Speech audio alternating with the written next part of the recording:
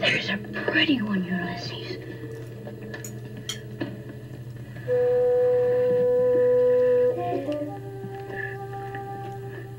There it is. Well, this is a really fun, exciting video for me to make because I have been honored by my friend Mikiko, who is joining us today from a dark room in Ireland. Hello, Mikiko. Hi, Sean. Tell the viewers, this is not a bite-sized book chat. This is going to be quite a long-form chat. Tell them how you're honoring me. I am honoring you. So I decided this year to change my reading up a little bit. You very kindly, extended a camera flip option to your viewers once upon a time, and I submitted that camera flip video. And at that time, I had been trying to prioritize reading certain types of texts because, when I had read those, I seemed to enjoy them. And at that time, I was reading a lot of literary fiction and genre fiction, and I wasn't really enjoying it. So I pulled back from that for about 3 years. And at the end of last year, I thought, gosh, there are so many books out there, especially books that I've seen on your channel that I really want to read. They are, literary fiction, and I haven't been prioritizing that. And I thought, why don't I refocus back on literary fiction? And I knew that my TBR was full of those that I had heard you talk about. And I thought, okay, let's go through, let's check out which ones are Sean's and pick a few. And let's pick his 5 stars, because if you're going to read anything, you want to read what he loved and enjoyed. And I thought it would be a very nice way to, commemorate you and thank you, because you are always so kind and extend invitations for me to come and talk about books with you. So I thought, our tastes are pretty similar, I think. I think when you tend to enjoy a book, I also tend to enjoy it. So I thought, if I don't, no big deal. But I hope that my hope is that I also enjoy these books. Well, I'm very honored. This is really fun. You've taken this project on, and we're going to talk today about some or all of the books that you've picked. We'll get into that in a moment, but I want to back up to the first part of your story here about, you said that whenever you submitted the camera flip that you were reading mostly literary fiction and genre fiction, and it didn't go well. Yeah. So you changed your focus. What's left aside from genre fiction or literary fiction? So I ended up, every month I decided to read a classic, a nonfiction, short story collection or short stories. I tried to squeeze in different types of books that I knew I enjoyed as I read them. I think I also did plays, just kind of ignoring literary fiction for a little while, just putting it to the side. And I think, and I think at that time as well, I was just listening to a lot of booktubers, just pulling what they were enjoying. And I think ignoring my own instinct to, what I would normally gravitate towards as well. And that's okay, because I really enjoyed that reading project. And I did it for 3 years almost. So it was a joy, and it definitely suited me. And now I feel like I have a better understanding of those, those types of texts. I'd like to kind of go back to literary fiction a bit more, or at least prioritize it a bit more, because I haven't been prioritizing it at all. Well, I'm glad that you have come back from the dark side. Thank you. You're back on the side of sweetness and light, although not necessarily light reading. No. So how many books have you chosen? So I would like to read 6. Okay, well, first one is Do Not Say We Have Nothing by Madeleine Thien. Yes. Good choice. I think that you'd recommended this when we were having one of our other chats, and I just hadn't gotten around to it. So now is the time. Like me. It would be just like me, because this is the best novel I've read in my entire life. There we go. I compare I read it about 7 years ago, maybe 6 or 7 years ago, maybe the year it came out.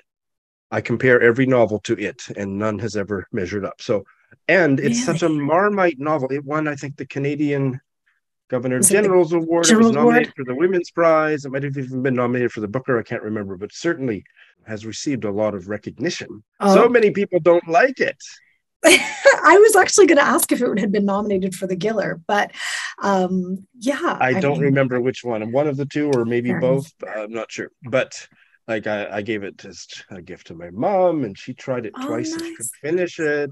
So many people on BookTube that I know didn't finish it or didn't like it.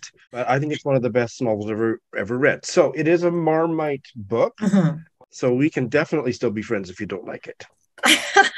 So why do you think people don't enjoy it then? Just out of curiosity.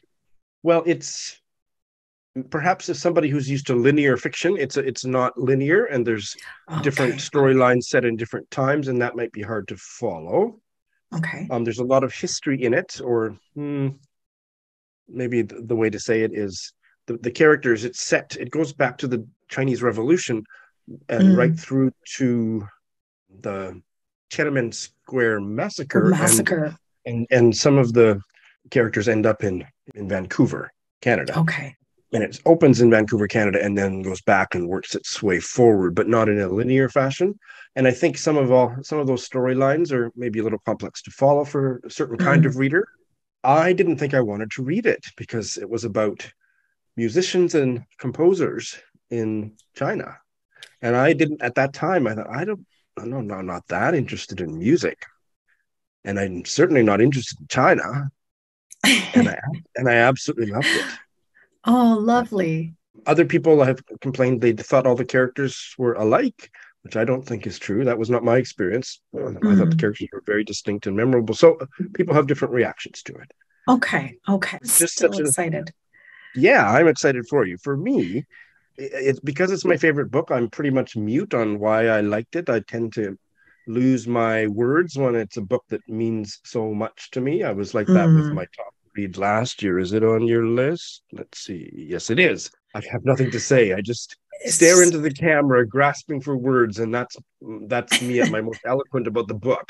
But do not say we have nothing. And I've met the author, and I embarrassed myself. Oh no! I was fangirling, and I'll put the photo of me and her. Please do. Yeah. Oh, please do. But I just thought it was profound. Just absolutely. Oh, great. Oh, well, I do look forward to it. And I have heard good things about it. The second book is Happening by Annie Ernaux, translated from the French by Tanya Leslie. I read this just at the end of last year, and you have read it. We've decided we're not going to talk about your reaction to it. We're going to save that for a wrap-up video when you've read all of these books, right? But why did you choose it? Can you separate why you chose it from what your reaction is on the other end of that? Well, I'd heard a lot of people talking about it. You won the Nobel Prize. That's right. That's right. So I think that it was just kind of highlighted on BookTube. I saw it in bookshops, and I know I had remembered a few people talking about it, you included. And so I thought, oh, wow, I thought it was actually quite big compared to what it is. It's very short.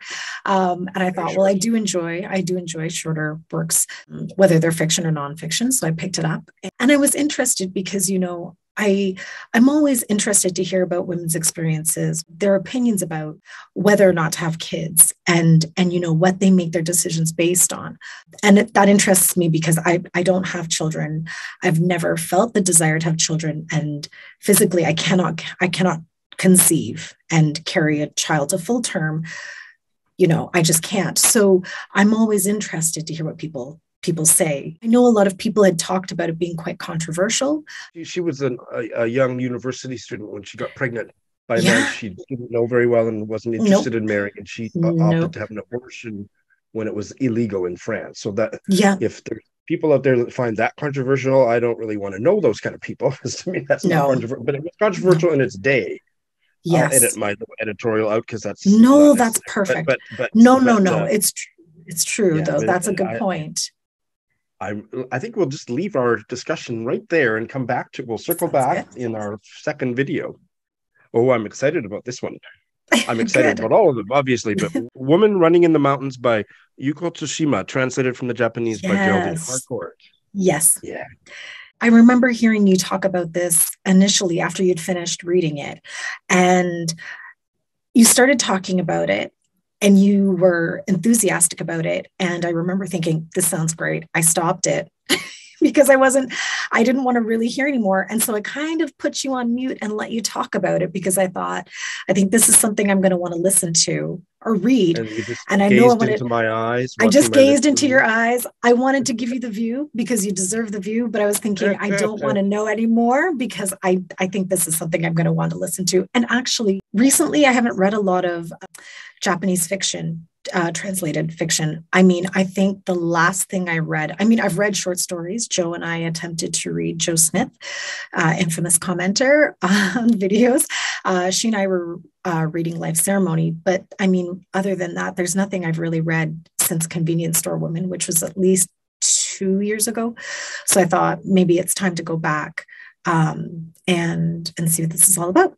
I'd never, ever heard of Yūko Tsushima. So this is a first for me. And she's my favorite Japanese writer. She's one of my very most favorite writers. Nice. And this is the third novel that I've read by her, and I've loved each one better. Yeah. And this is the best. And, fantastic. It was a crossover book. I started it in Tokyo and finished it in my first few weeks living back in Canada. In a way, the premise is similar to Annie Ernaux's in that a young, unwed Japanese woman gets pregnant and what she decides to do. Yeah. The next one, I guess you're having trouble finding now, but it's The Peacock by Isabel Bogdan, translated from the German by Annie Rutherford. Yes. I remember you talking about, I don't know whether it was that it's a bit, I don't think you used the word smutty, and I don't know if you talked about a certain sex scene or something, but it sounded a little bit risque. The best word probably is sensual or mildly erotic passage in a book that is otherwise not a sexy story at all. But yeah, that it got my award for sexiest writing or scene. There we go. And so I thought, I'm very curious as to what that would be like. Like, what is that? What is that? So I thought, okay. But you also talked very highly of it outside of that. So I thought, okay, well, it's not just that, which is fair enough, obviously. It's a very unusual novel, and I have a full review. Any of these books that I have a full review on, they'll be linked in the show notes for those of you watching. But this one, it is very strange, and it's a very light novel for my tastes, and I absolutely loved it. I'm not going to give very much of a premise, but it's set in the Scottish Highlands. A relatively impoverished lady and lord have converted their expensive property into a vacation resort or whatever. And it's booked for a weekend by a group of bankers who are taking a team building workshop. And that's the opening premise. And the peacock is a very important part of the story. It's very humorous. And the other interesting thing that I'm dying to hear your thoughts on once you finished, and this is not a spoiler or anything, but that there's no direct dialogue in it. It's all rendered. Instead of saying, "How are you?" she said, it's all of the dialogue is, she asked him how he was. Oh, it's indirect speech. I think that's indirect speech, right? Indirect speech, yes. Oh, and I've never read a book like that, and it worked, and I still don't know how to talk about what was the effect of it or whatever, but it certainly was part of what was so darned interesting about that. And it's written by a German novelist set in Scotland. So there's no German characters in it. It's really interesting. And do you know if the author spent time in Scotland then? I don't remember. Okay. That'll be interesting. I'll take a peek. I attended the Zoom book launch. Attend is not the right word, but I watched it. Oh, wow. When the book launched, and I think she had some connection to Scotland, yeah. Okay, cool. Oh, nice. Dying to hear your thoughts. I hope you can track down a copy. If you can't track down a copy, I will get you a copy. How about that? Let's make a promise right here and now. All right. Sounds good. Thank you. Much appreciated. Book number 5 was my top read of 2022, Indelicacy by Amina Cain. Yes. Another book that I heard you start to talk about, and you said that you really enjoyed it, and I stopped listening. It's like, okay, this is something I need to pick up. Well, leaving the volume up or leaving the volume down would have been the same experience, because I just was like, I loved it so much. I don't know what to say. But you didn't miss much. There you go. Again, I don't know that much about it. But I do know that a lot of people were talking about it. There was a lot of buzz around it. And actually, at first, when I saw it on your channel, I think the cover that I've seen has like a kind of red and blue mosaic. But the That's cover right. but the cover you had put up was a woman. I believe it's a woman sitting in a brownish maybe even background. maybe a nun Yeah. or something. Yeah. So I was like, oh, that looks interesting. So when I actually had put it on like my TBR, I didn't realize it was the same book you had mentioned. And then when I went through looking for books, I was like, oh, that's the book. Okay, perfect. Here's a word for you. Maybe you know it. I Okay. didn't know it until 2022, and it was my word of the year for my reading highlights of 2022. Ekphrasis. Ekphrasis. No. It's a rhetorical device like autonomy and metaphor and simile, all those words. It's one of those words, and it means capturing or depicting one medium in another. Oh, so like a painting depicting About a photograph, music. or a photograph or depicting an or image. a piece of music depicting right. a painting, right? So two of my important reads last year were significantly phrastic and writing about art. So that's all I'll say, because you don't want to know too much, but keep that in your mind. I will. That is an ekphrastic book. Now I have to use that adjective in my review. And the other thing that I have to just like to tell you, because I haven't had a chance to tell anybody, Amina Cain, the author, she started following me on Instagram this week. Congratulations. Oh my gosh. I don't think she knows I exist or has seen any of my videos about it, but one of my Goodreads friends, he read it because of my review, and he commented on that. And then I commented on the video, on his review on Instagram, and she found it, and she followed him and me at the same time. Oh, that's amazing. And the last one is also maybe it was my 6th most favorite book of the year, but it came very close to being in my top 5. Butter Honey Pig Bread by Francesca Ekwuyasi. Yes. This one, it was already on my radar because it was all over like my library's homepage because it is written by a Canadian Nigerian author. And so I had seen the cover. The cover is beautiful, but then when I would watch your Friday reads or when I would watch you talk about it, you would keep saying, this is going really well. This is really great. This is really great. But I was thinking, okay, well, what is it about? So I took a sneak peek at the summary on the dust jacket, and it sounded quite interesting. And of course, that was a while ago, so I don't even actually really remember what that was about either. But I have a feeling that this is going to be something I like. It's wonderful. I loved it. Okay, I loved good. it. If you're on a diet, it's maybe not good to read. So you don't have to worry because you would need to be on a diet. But it's so much food and cooking in it. It's just constantly gosh. It's also a very sensual book. I loved the two twin characters, twin Nigerian young women. One is queer and one is not. That queer character, she just about turned me into a lesbian. Oh wow! Yeah. She's and very I don't sensual? mean there's lots of graphic sex. Not lots of graphic sex. I don't remember if there was any graphic sex, but she's just a very sexual being, and I loved the way her way of being in the world as a very sexual being was represented on the page. It was lush. Lush. Nice. Have you read Akwaeke Emezi's Freshwater? No, I haven't. And actually, that was one book that I tried, I think 3 or 4 times, and I just couldn't get into. And I kept thinking, I'll get into it. And I think it was the wrong time kind of thing. Like it just wasn't the right. Yeah. Because the writing was. Well, it is definitely a companion volume to Butter Honey Pig Bread in some of the themes of spirituality, Nigerian spirituality. And I can't remember if the correct pronunciation of that type of spirituality or religion is Obanji or Ogbanji. One of them is correct and the other one is not. So I apologize for not remembering which is which, but that is a very important part of both books. So I'm excited for you. So that's your 6th book. Yes. You've got your reading cut out for you. Well, they all look pretty interesting. So I don't think it's gonna be too difficult. I mean, poor me, I have to read books, right? So Well, I have just decided that I'm going to similarly honor you in 2024 by what? choosing 6 of your favorite books and reading them next No. year. So there we Oh go. no. If you hate them, will you still be my friend? If you hate mine, will you still be mine? Of course. I don't Well, judge there you people go. based on their tastes in reading. On that happy note, I'm Yes. really excited for you. Thank you for doing this, and we'll Thank check in you. whenever you finish later in the year. Sounds good.